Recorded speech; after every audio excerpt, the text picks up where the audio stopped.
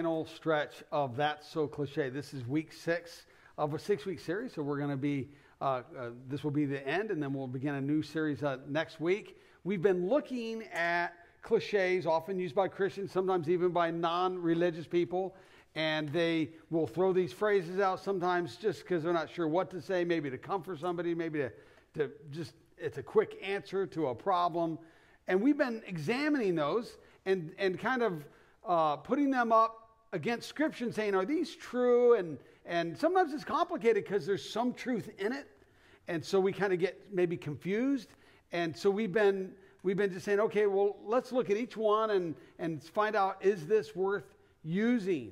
And then what we've been doing is just kind of saying, each time this isn't worth using and kind of deleting it, scrubbing it from our vocabulary.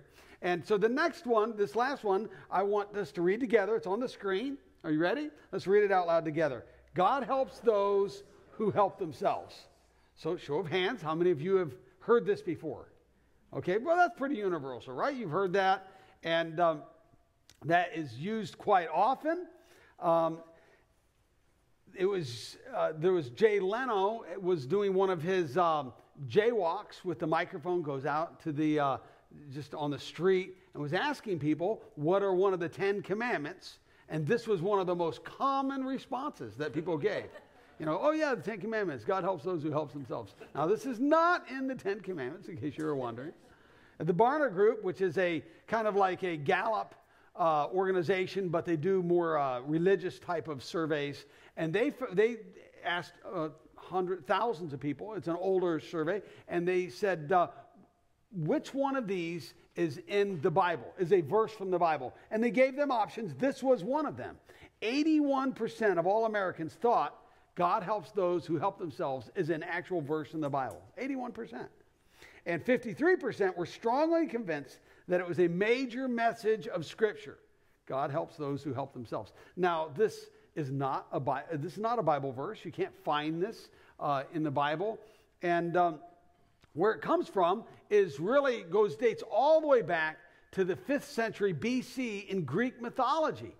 Not in this exact form, but something similar to this. And then we see it throughout history in different forms. The way we see it today was popularized by Benjamin Franklin. He started an almanac called Poor Richard's Almanac, and it was in 1736. Franklin put this in. He actually had adopted this pseudonym, Poor Richard, but he was the author, and he put this phrase in, God helps those who help themselves. And that kind of just took off, and a lot of people have used it over the years.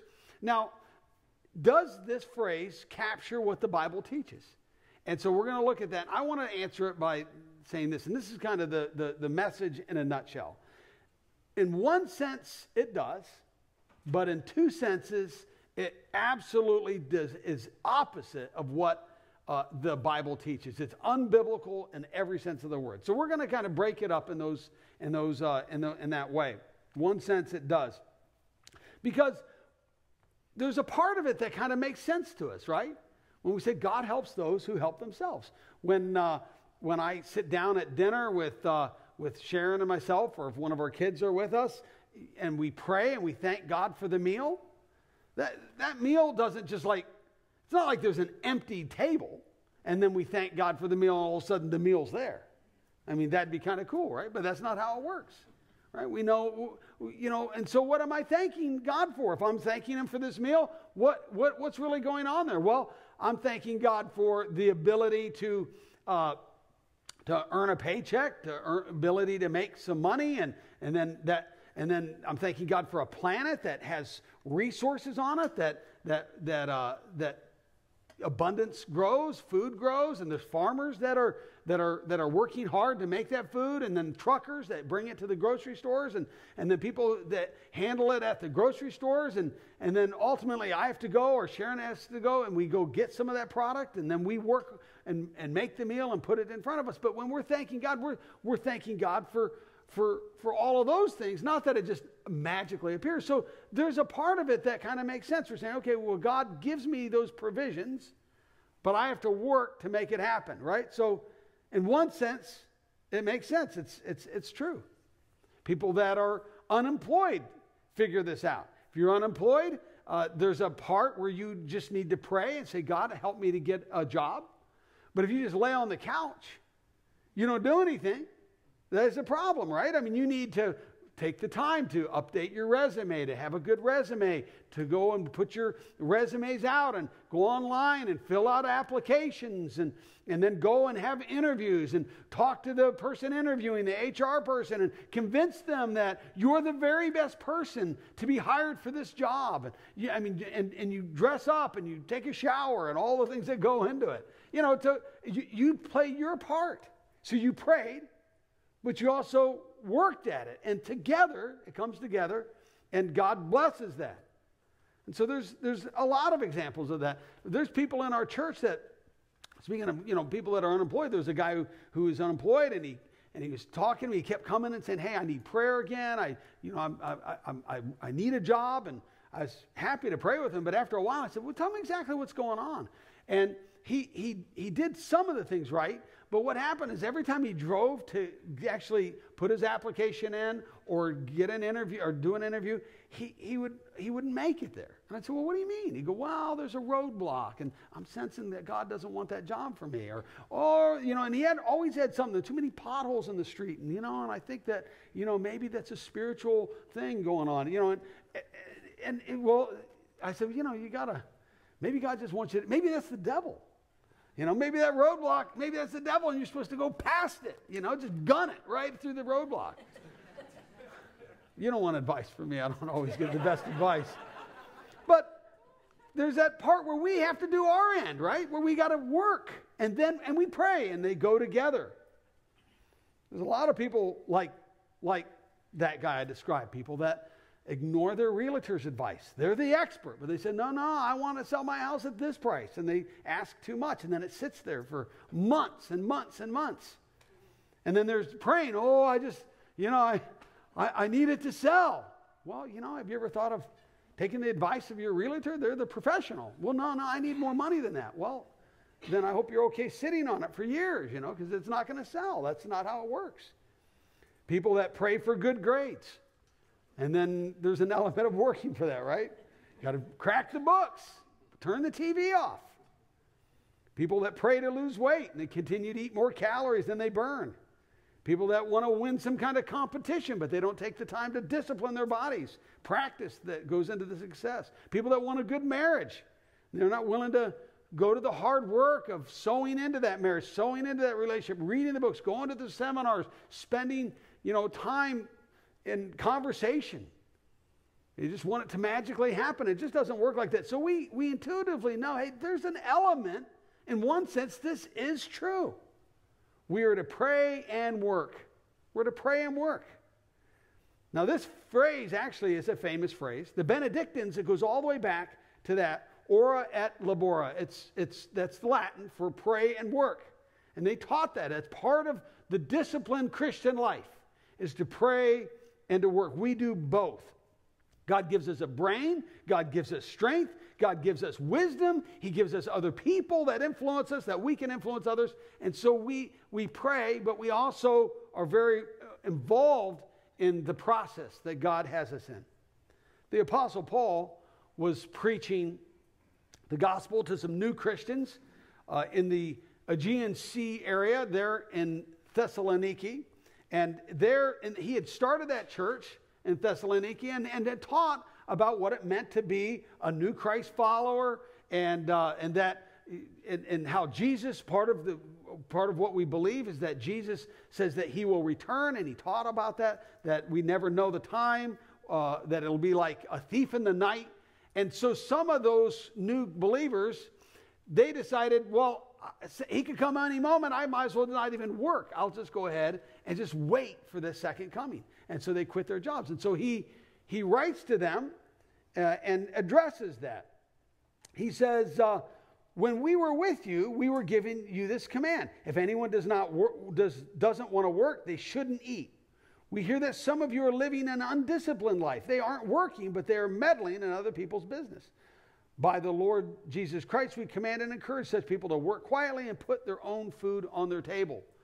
So he's addressing all of the issues, not just the issue of why some of them were quitting, but if they had a bad work ethic or whatever, he's just saying, hey, you need to work to put food on the table. If you're not even willing to do that, let's see if a little hunger won't motivate you. Right? He says both are important. Pray and work. Ora et labora. Both of these are important. In 1965, blacks were fighting for their right to vote in the racial South. In Alabama, on Sunday, March 25th, close to 8,000 people assembled at Brown Chapel AME Church, and they prayed. They came together and they prayed for justice, that they would have the right to vote. But then it didn't stop there. Then they decided to march. And they marched what is now called the Selma to Montgomery Voting Rights Trail. And they marched 54 miles all the way to Alabama there. And they listened to Dr. King give a speech. They had a rally. Then they went to the Governor Wallace and gave him a petition. Of course, that became a key catalyst in the civil rights movement, which they're celebrating this year is the 50th anniversary of that. And it was, they prayed, but they also put something to practice. You know, they worked, they did something about it. And so there is this element that we know just we look around, that's how life works. That's how we change things around us, is we pray and then we do something about it. We get up and we get involved. But there's two senses where this is absolutely incorrect. Very, very fundamentally, unbiblical and wrong. And I want to look at those. First of all, God says that he does help those people who cannot help themselves. God helps those who can't help themselves physically. Now, the truth is there's a lot of people that cannot help themselves. And that physical domain. I mean, people that are victims of natural disasters, for example. You know, with Katrina, there was a lot of people that they just couldn't help themselves. Everything was wiped out. In some cases, they had lost loved ones. They had lost all of their stuff. They had lost their ability to make an income. Their job, their business was wiped out. They needed help. Of course, it wasn't nearly as severe, but there's still some significant damage in South Carolina. Sharon and I was asked to speak at one of the Vineyard Church's 18th anniversary 2 weeks ago. On that Sunday is when, that Saturday and Sunday, they had 2 feet of rain. I was in Myrtle Beach with Sharon, 2 feet of rain there. That's 2 feet of rain is a lot of rain. And there was roads flooded out everywhere. There was homes that were flooded. We weren't particularly in that area, but there was still a ton of rain. And then trying to get back was just incredibly difficult. Trying to go through 95. 95 was washed out, a big part of it. People in that situation that, you know, they're victims of natural disasters. They can't help themselves. They need help. They need help from other people. They need help from because often God will use other people, right, to help meet our needs. Sometimes it's divine intervention, but many times it's just God helps out people. Sometimes people can't help themselves physically because they have an illness. Sometimes it's a mental illness. My brother, one of my older brothers, he still lives in Tucson, where I'm from. He is schizophrenic, has been since he was diagnosed that when he was about 19. He can't help himself. He's unable to work. And so he lives on Social Security, disability. He lives in Section 8 housing. And every time I go to Tucson, I pray with him, I talk with him, but unless something changes, it's been years and years, decades, and he's just unable to help him. He's unable to work. So that's something different, where somebody's just unable, and yet they need help. They need other people to help them out. And they need God's help, as well as God using, placing people in their lives to help them. Now, I want to specifically talk about 2 areas where people physically cannot help themselves many times, and they need help. One is the poor. Now, each week, each month, we provide food for people through our food pantry. It comes from the financial support that Vineyard Community Church, just either giving money directly or bringing food in. We have those bags that we set up. We kind of created that an easy way to try to remind people. Some of you just bring food in, and that's great. Others of you take those black bags. We ask you to just throw it in your car, leave it in your car. When you go shopping, take the bag in with you. It's got a little list of some of the things we currently need. And you just either grab one item or grab several items off of that list or something else that you think that you know that you would like. You know, if you were in a situation where you needed some food, throw it in that bag and then just put it in on that shelf and grab an empty bag. There's just one way. We tried to create a way that you could easily participate. But poor, you know, people are not always poor. Sometimes people that are in a poor, you know, that are poor, economically disadvantaged, sometimes it just happened to them. Sometimes they can't just get out of it. You know, there's a fair amount of people in our community that stand at street corners and they're asking for help. And, you know, it's easy to look at, you know, you have a sign, you know, something, God bless you is usually part of it. And they need help. But if you've ever talked to somebody and said, you know, I want to help one of those, you find out they're usually in a pretty tough spot. They're homeless. And so if they're going to fill out an application to get a job, they don't have an address to put down. Have you ever thought of that? I mean, it's hard for them they're in a pit. They're in a tough spot. They don't have a cell phone number usually that they can put down and say, call me.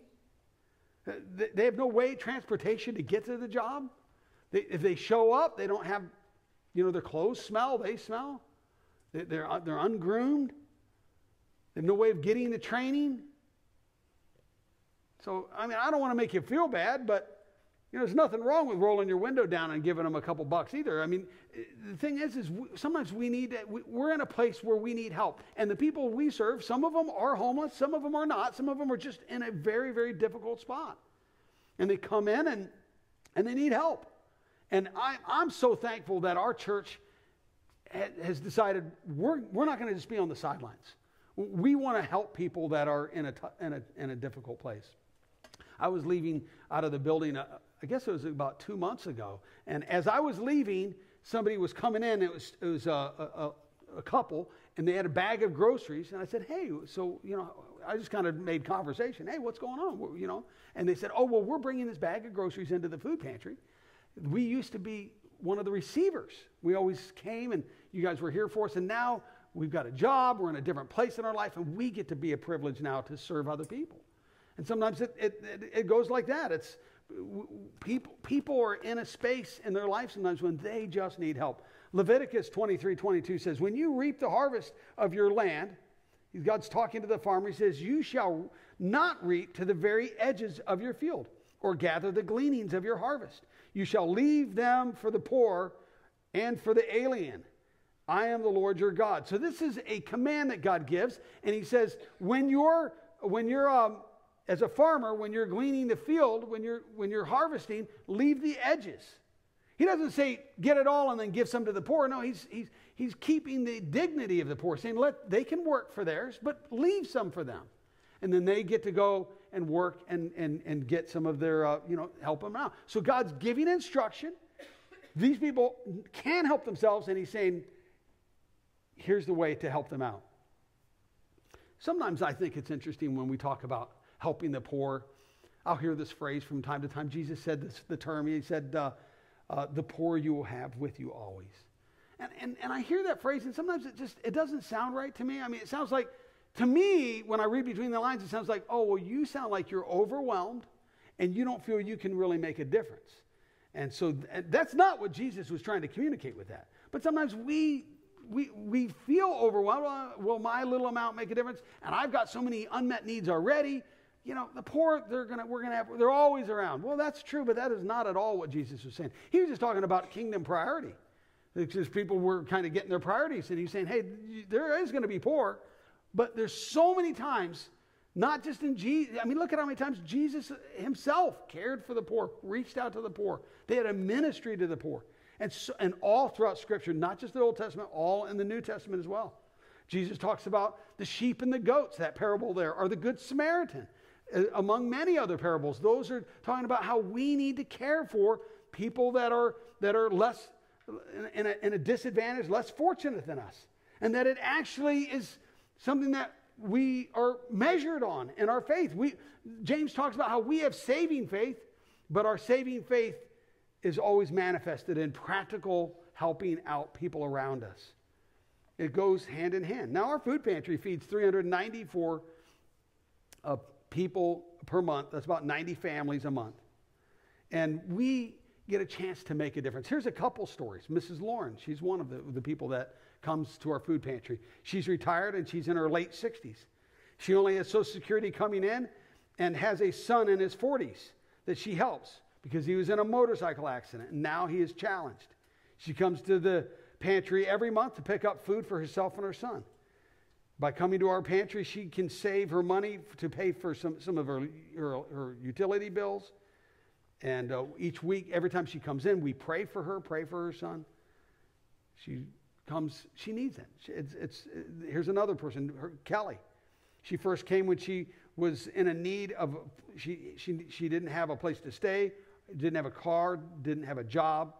We've been praying for her for a while and giving her food. God answered our prayers with her determination of not giving up. She now has an apartment, a job, and a car. She came back last week with a plant as a gift and this is just written this week, so that just happened just last week, with a plant as a gift to the food pantry volunteers just to say thank you and that she will not need to come to the pantry anymore.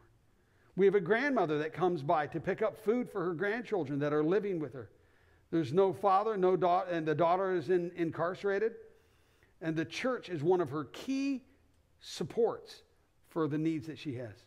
And there's a number of men that come because they've lost their jobs recently and they're in a rough time.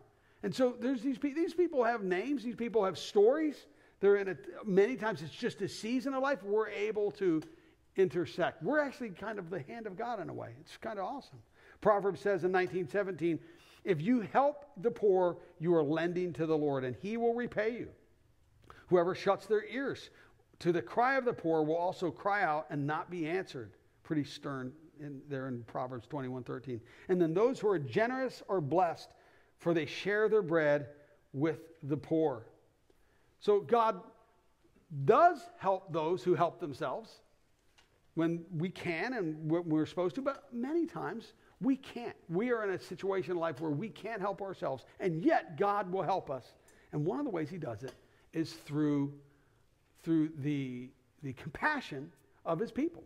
So what I wanted to do is to take a special offering now. And it was mentioned in the status update. I don't know if you caught it. You don't have to give if you don't want. I'm not trying to guilt you out. We don't really do this very often, right? But I just think it's a great opportunity for us to put faith into action by giving to the poor. Now, it is different in the Bible. If you look in the Bible about ways of giving, there's our tithes that we give. And then there's special offerings that we give. And then Jesus says, he kind of separates giving to the poor. There's a separate name for it. It's called alms. And in alms, he says, you shouldn't let your right hand know what your left hand is doing. Sometimes people think that's all giving. No, he's talking about alms. He's talking about giving to the poor. He's talking about keeping the dignity of the poor. And so you may not know all of the people that are going to be benefited from it, but we're going to take this money. We'll go down to the food bank. We'll buy food at very, very cheap rates. All of that's done with volunteers. They come in, they serve, they pray for them. And so I would like to challenge you right now to give to the poor. So if the ushers can come forward, I'm going to give as well. I'm going to do it through Easy Tithe because that's an easy way to give. We actually have a way to do that. We actually have one of our listings is giving to the poor.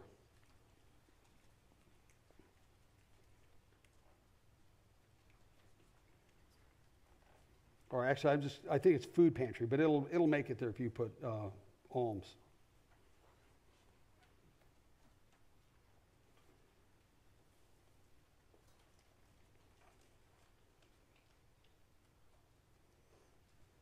Okay. As we're taking the offering, I wanted to show you we have a new director. Miss Shirley has been our director of the food pantry for years. As I said, she was a volunteer. This new one is, I want to show you a picture of her.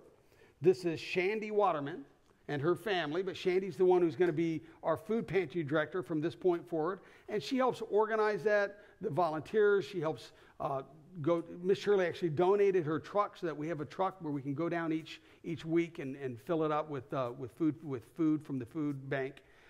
We also give, as you know, you may not know, I don't know, we have 200 turkeys. Well, actually, it was mentioned in the status update to families or more. We have our Christmas angel tree ministry where we help out families that are in need.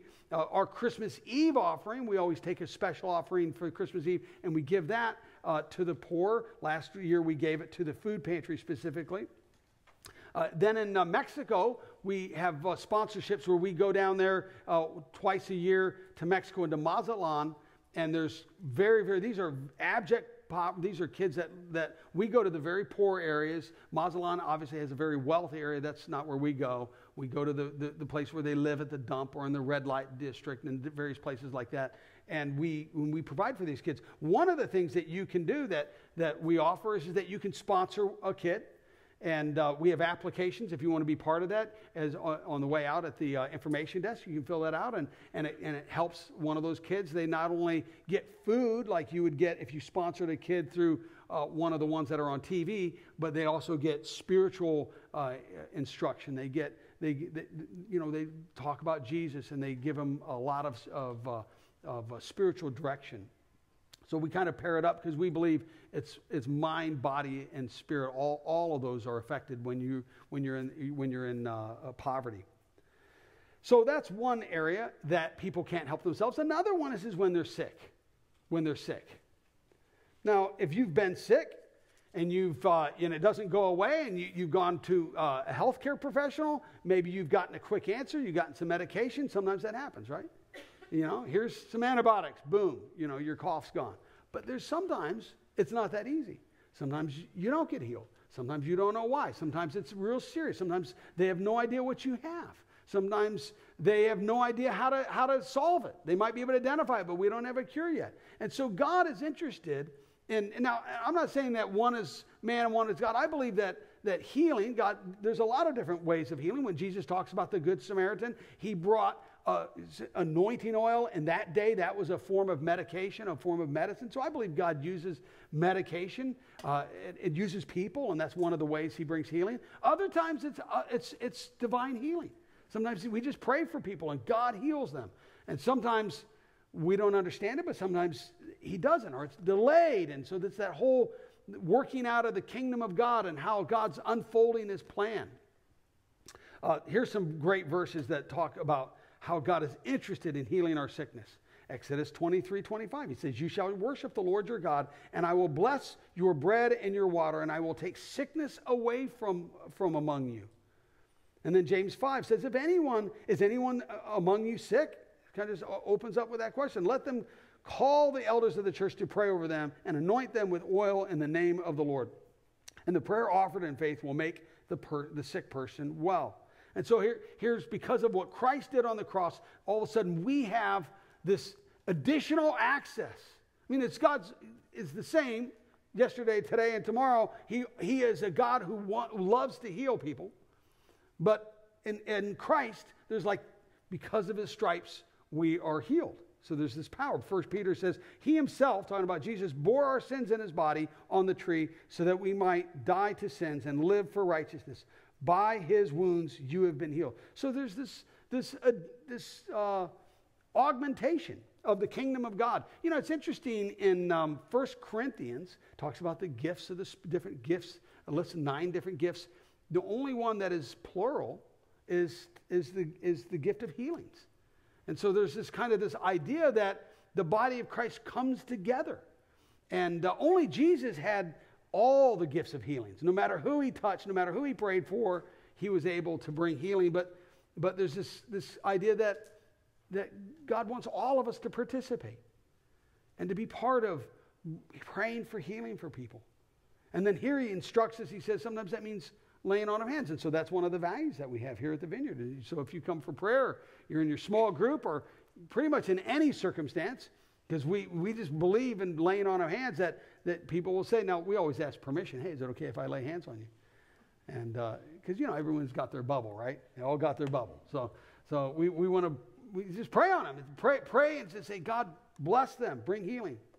And these two areas, caring for the poor, compassion ministry, and praying for the sick, praying for those who are sick, are two core values of the Vineyard USA, all the vineyards, actually vineyards all over the world. I mean, these are two things that in any vineyard you go to will be core values that we believe in and we practice.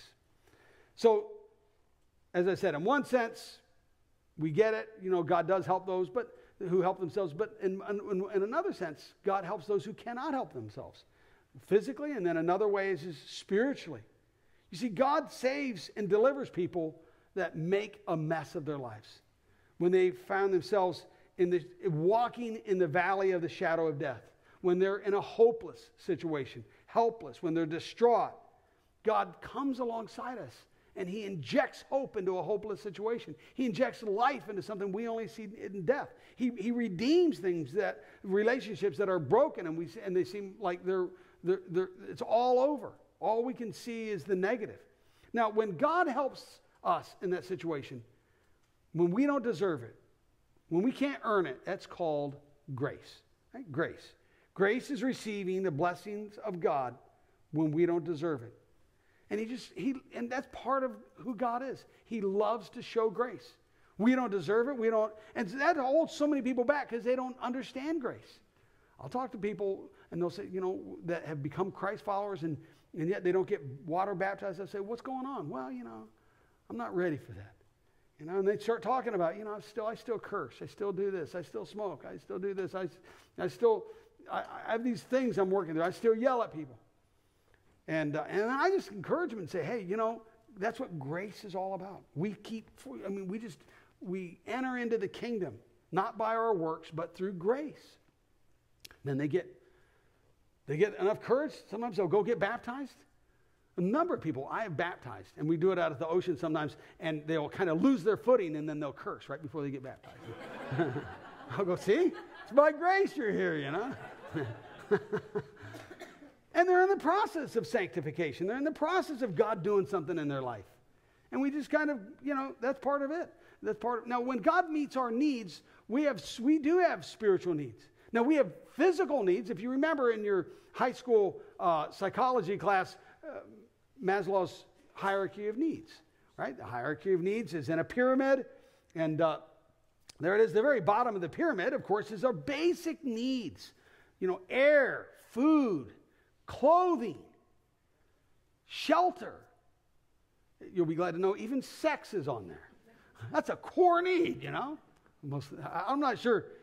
That was Abraham. Bertha was his wife. She probably thought, Abraham, I'm not sure that needs to be on there. Oh, yeah, it is.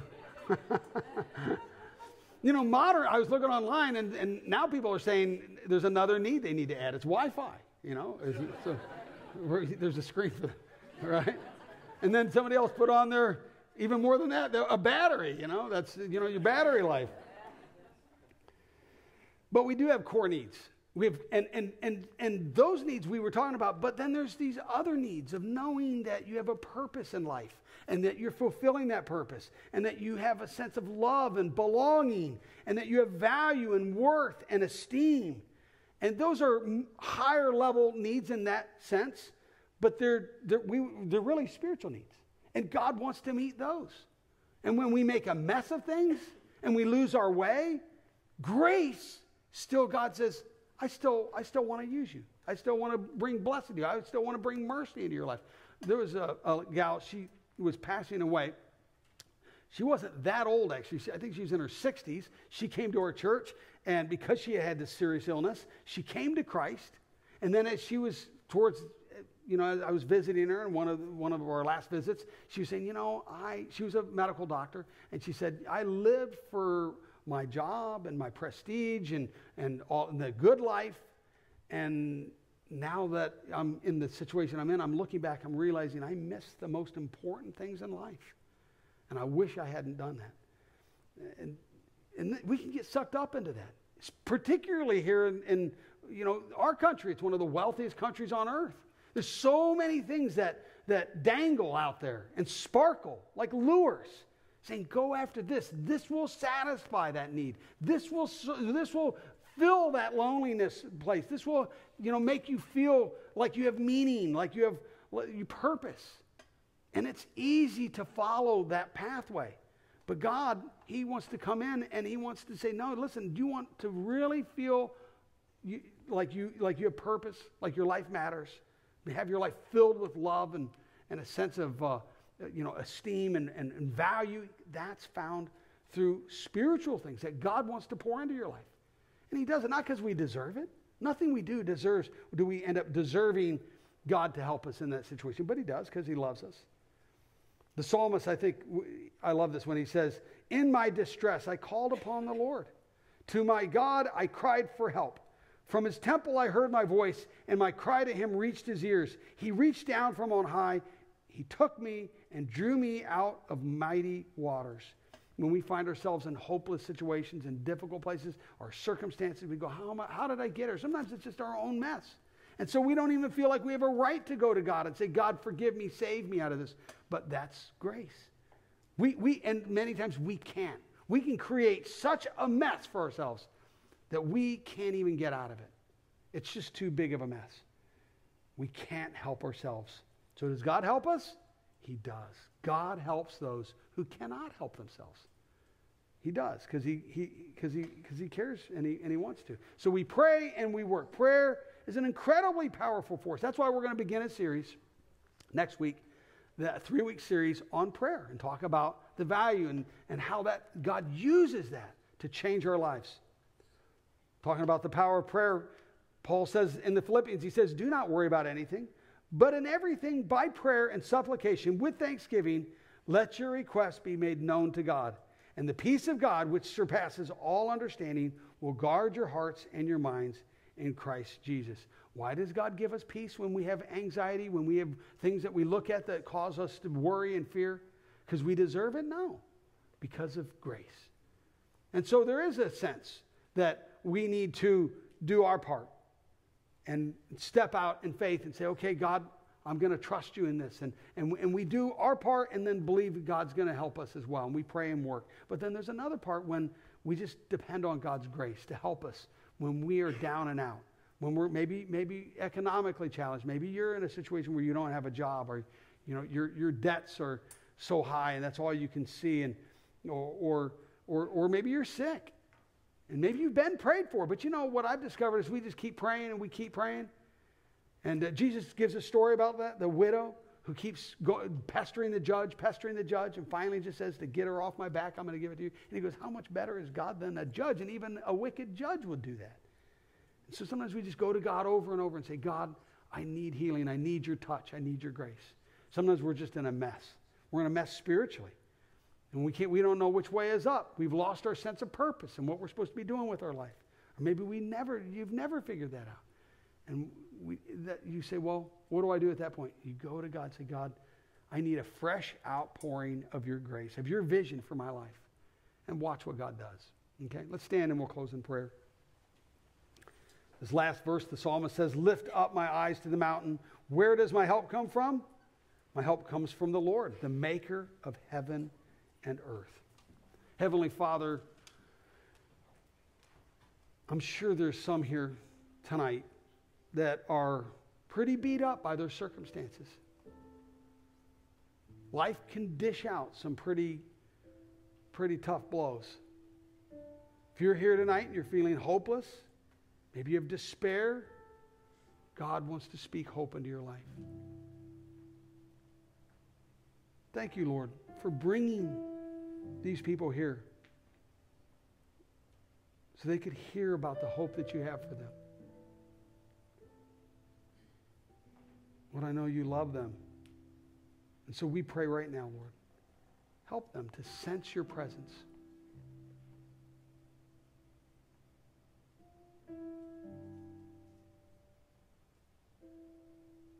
Now, would you pray? Say, God, you know how I've been feeling this week.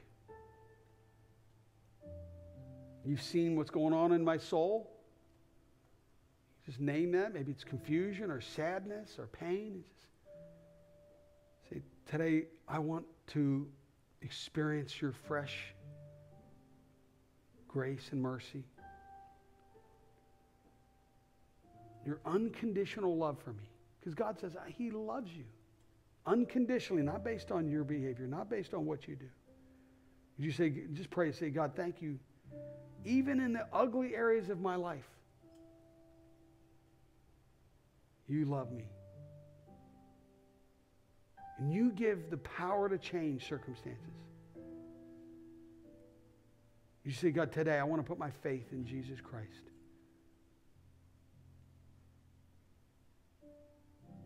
You say, God, I believe you exist. I believe you love me and that I matter to you. And I trust that you have power to change my circumstances. So moment by moment, day by day, I'm going to live with that in mind. That you love me and you have grace enough to cover everything.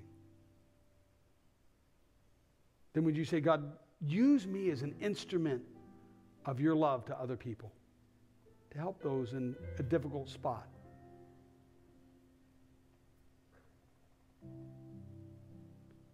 To pray for somebody who needs a touch from you.